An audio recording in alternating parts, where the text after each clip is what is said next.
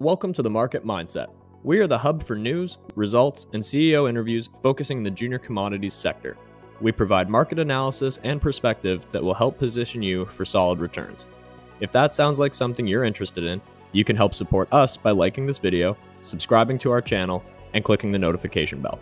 For more info, you can visit our website. All links are in the description below. Now let's get into today's video.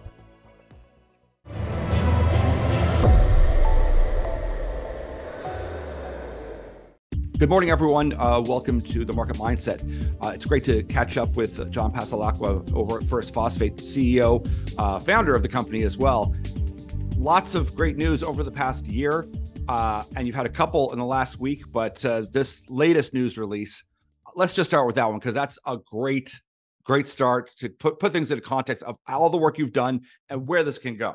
Yeah, I mean, I guess what we understand is that, with American Battery Factory, they're going to be needing up to 40,000 tons of LFP cathode active material by 2028, just on their first gigafactory. And they need source of phosphate, source of iron, source of lithium to build this. And they're recognizing it right from the very beginning that is the biggest constraint is the raw material. So they've come to First Phosphate to coordinate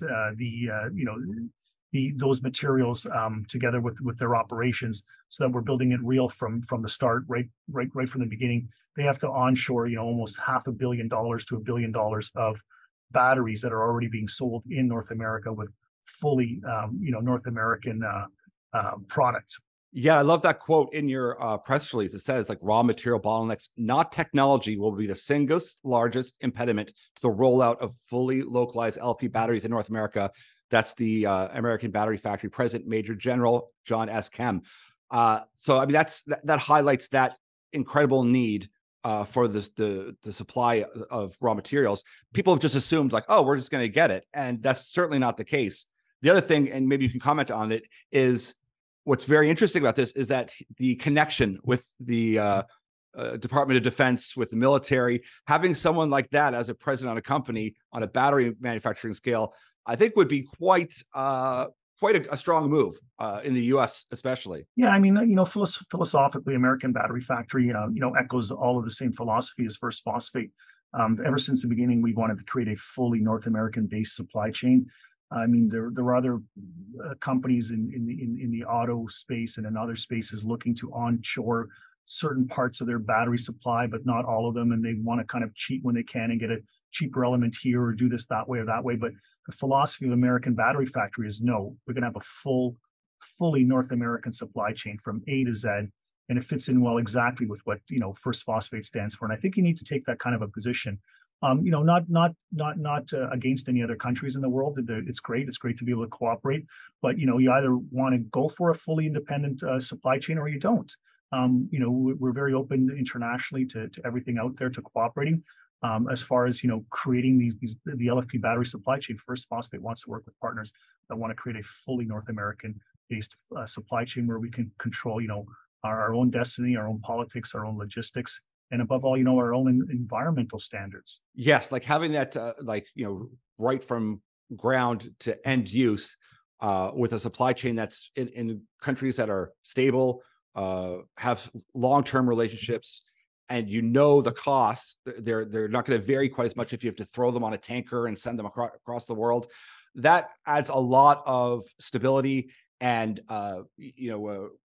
dependability for making such huge long-term plans. Say with like the Inflation Act, is you want to make sure that a lot of these dollars aren't just going to be wasted or going towards costs that are just that can't be mitigated against. And this builds a chain, and it lets people know, like, as a shareholder, or if they're looking at the stock, of course, there's going to be lots of things in this MOU to meet over the course of the next couple of years, but it lets them know this is what it looks like. Like, this is what it could end up being, is 40,000 tons going to a company like this, and the size of what that means. It gives people a bit of a snapshot as to where this company is going. Yeah, I mean, that's just their first gigafactory, and that's, already $500 million to $1 billion of just raw materials alone. The batteries, once they're manufactured, go up from there. So we're talking about, some very serious, large sort of shifts in the way things are to be done. It's always hard for people to comprehend them at the beginning, but it's these sort of, intentions, these MOUs that we put together that give the direction of where we're going, then obviously it's a lot of hard work and it's, a lot of daily phone calls and we got to get there. But at least now we establish sort of, the working relationships to be able to get there. And that allows us, to work on procuring the capital and whatever else it might be to get to those end goals. Yeah, because a lot of times, say if you're a mining company for lithium in the past or something else that was even needed, you're just going to go ahead and get your PA. You're going to work on the mining aspect. And then at some point far down the line, you might consider reaching out to some sort of user. Whereas right away, you've been engaged in that process almost from the very, very start with people that you would like to work with. And I think that leapfrogs this. It not only shows that you understand the speed of which we need this, but also that the end users are starting to really realize, holy smokes, I better lock in some of these materials. And who better, especially if they're looking from the States, than to look to Canada as a huge resource country that has a lot of skill and a lot of expertise in this to be able to supply that to them. Yeah, I mean, we've been all about, from mine all the way down to the full supply chain since the beginning. We've had that view. We think it's important. I think it's important for us to stick to what we do best, which is obviously, mining, bringing phosphate out of the ground, creating purified phosphoric acid. But then from there, working with partners to create LFP, cathode active material, and finished goods, is really important because the supply chain integrity is everything from A all the way to Z. I don't want to. You've got a couple other news releases that are important. I mean, that one is a huge and a big one. I want people to reach out to me, send me a message, and we'll get. If you've got questions for John, I can get them to him.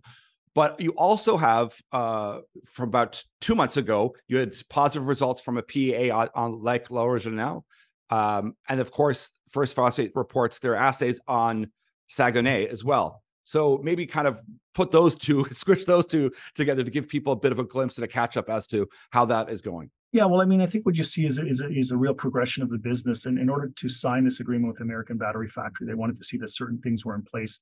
So the fact that we have a preliminary economic assessment and have been able to advance our deposits is really important.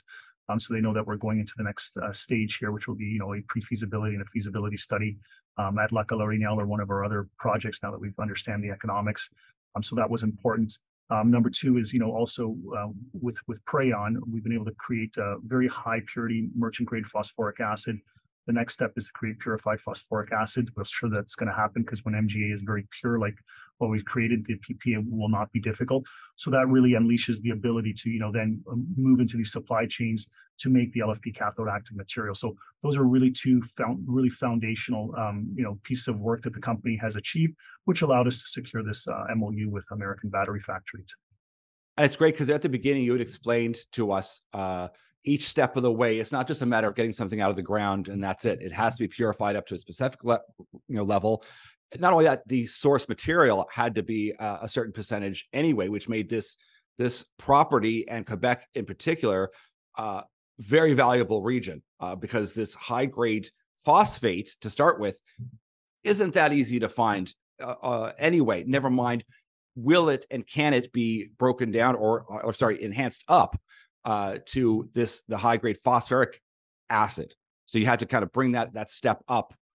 So that's why it's so important to have the results from your merchant grade, from your pilot plants to show that, yes, we can do this. And then next step would be at scale. Yeah, it's all a progression. It's an all A to Z, takes its time. We've been moving very diligently and very cautiously, and now we're here. Now we're here at the level where we can start entertaining some major offtake agreements. And I mean, I usually try to stay away from stock price and all that. It's a challenging market. We all know that. But people kind of say, well, why is it at 30 cents? And I say, well, listen, I honestly, you may not want to hear this, but I don't care because I can buy more cheaply because long-term, you guys have done so much in the course of a year that I'm trying to think of companies and especially mining that I'd be able to get this much done and to set up a plan that's kind of, even though there's lots of work here and this is the beginnings, it's mapped out. You're telling people this is what it could look like. Here's the future of what it looks like. Now, if we just put in the hard work, it could come together. This, I'm not trying to be too much of a fanboy, but it's really looking quite exciting. And you're doing what you said you're going to do, and you're doing it ahead of time.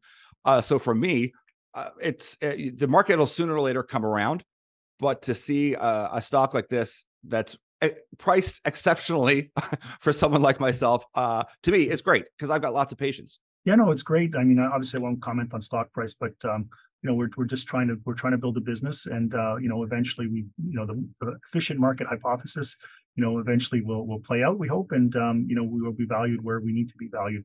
But really long roads in the battery metal space, roads that have to be very meticulously thought out, and that's what we're doing. We're just building a business here one day at a time and getting up every day and giving it an honest go.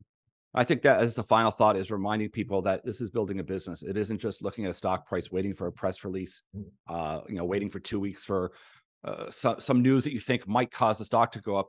This is fully, like, from ground up, delivering what everyone wants. I mean, we all see on the news, the goals for 2030, or it's a long road to get to there. The amount of material that's needed and the amount of batteries we're going to need. So this is a great opportunity to look at a company that's doing the work. It's a long-term play, but you're doing things in a hurry. And we couldn't be more impressed over here with the amount that you've got done so far. And you've certainly set yourself up for a lot of success. And it's all the hard work up until now. And it's good to see that just even regular news and mainstream news is coming out. They're talking a lot about not just the lithium side either. It is the lithium phosphate side. They're adding that in, and with the plants that are going up, 2 in Ontario and 1 in Quebec. That's Volkswagen.